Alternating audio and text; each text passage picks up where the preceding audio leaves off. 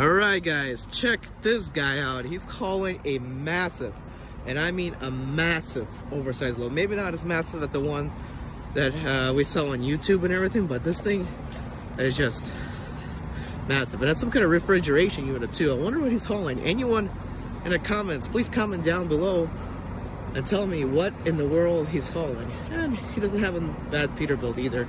Wouldn't mind driving this Peterbilt either. Dang. Wow. That's just one massive, huge load. Wow. It's probably stopped for the weekend because he can't drive on the weekends.